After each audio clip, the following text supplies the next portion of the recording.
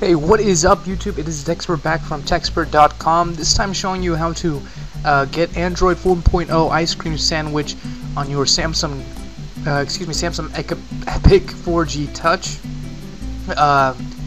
That means you're gonna get ice cream sandwich before it comes out over the air. In addition to that, this version of ice cream sandwich will be rooted. It's the FC15 build, so you're gonna get ice cream sandwich and it will be rooted, so all your rooted applications will work. That way you can get CyanogenMod on your phone, which is a really beautiful mod for ICS. Okay, let's go ahead and get started. As you see here, I am running Gingerbread EL29 on my phone. That way you guys don't think, oh, he already has it. But starting from scratch, of course, as always, you're going to need a couple of prerequisite software to begin. The first being, if you haven't downloaded it already, the Samsung drivers. You can find those at www.techspert.com/rooting. Just go ahead and head over to the Droid Corner Guide and go to the Android 4.0 rooting guide.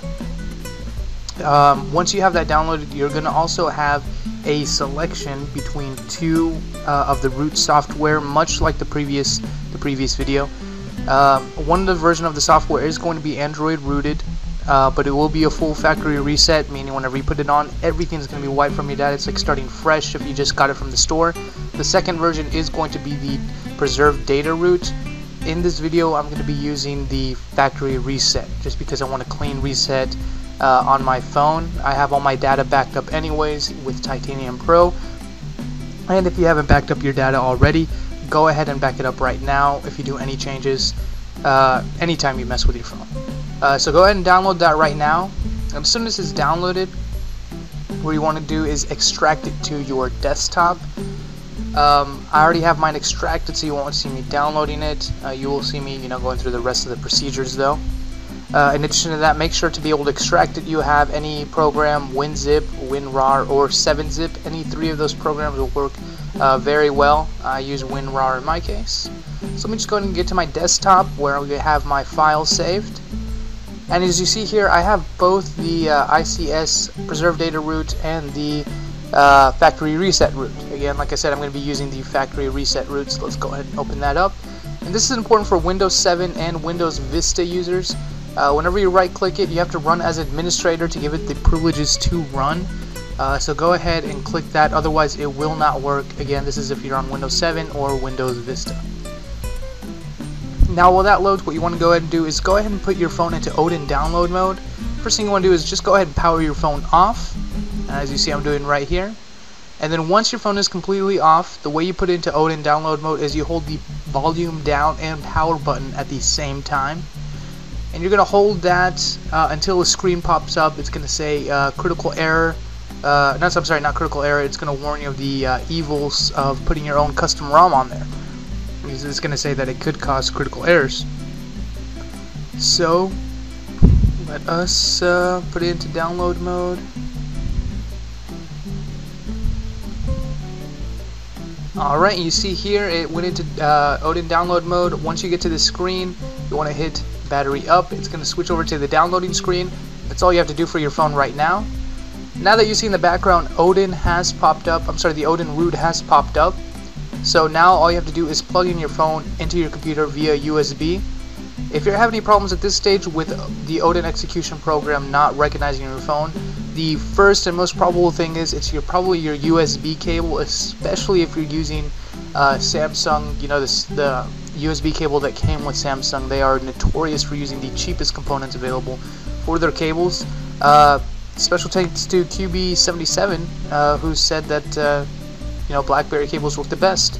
And as you can see in the background, my phone has now been recognized. It says COM and then a number. If yours says that, it doesn't matter what number, you're good to go. And then all that's left is all you have to do is hit start. This start will go ahead and start flashing the rooted Android version onto your phone. Again, this process is the same if you are using the preserved data version or the factory reset version. So you're going to go through these same steps. The transfer process should take anywhere between 10 to 15 minutes, most likely 15 minutes if it's your first time. It takes a little bit longer if this is the first root that you have run. So I'm going to go ahead and come back whenever it is done.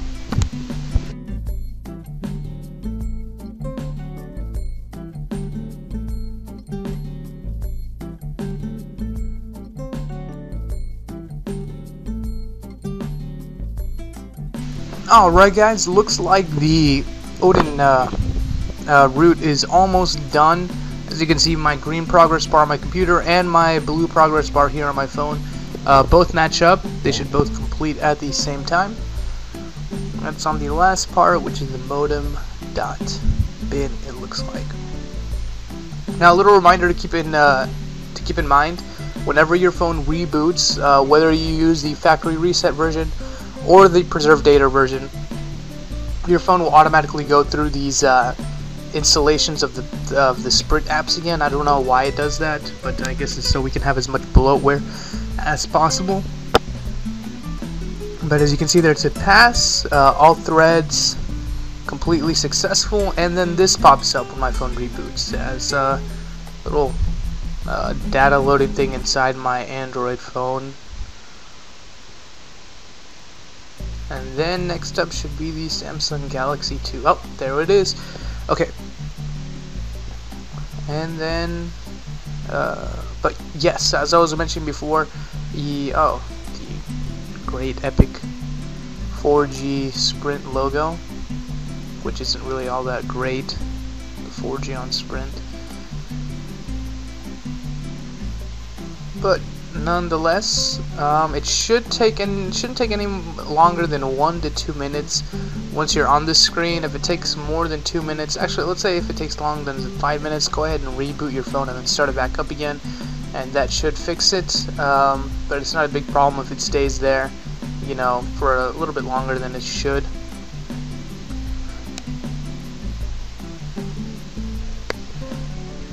And if you had any themes while you were, you know, on Gingerbread, on EXE Launcher or Go Launcher or whatever it's called, those themes will disappear. You'll see it revert back to original Android settings, so you're going to have to reinstall the themes or just reapply them, really. Not a big deal, but it does take away almost everything, as well as your desktop widgets. It goes back to TouchWiz. And my phone here went off for a second. It should be coming on very soon.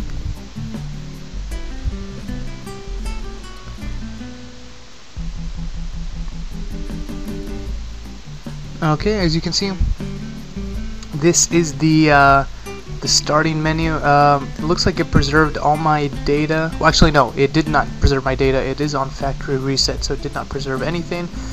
So this is what it looks like stock. As you can see, we're gonna hit the menu just so you can see, and as you can see, the menu button is already different, and as well as also the settings menu. So we're gonna go all the way down, and we're gonna go to About Phone. Oh, let's go there again. Okay, yeah, we're gonna hit here About Phone, and as you can see, I'm running Android 4.0.3 baseband version. FC15 ice cream sandwich. Thank you for watching, guys. Your phone is now rooted, so feel free to start downloading and using any rooted applications. In the next video, I'm going to show you how to install Clockwork Mod. As always, please be sure to rate, comment, and subscribe. If you have any questions, please leave them in the comment section or send me a message. I'd be more than happy to help you. Thank you and have a good day, and thank you for watching TechSpert.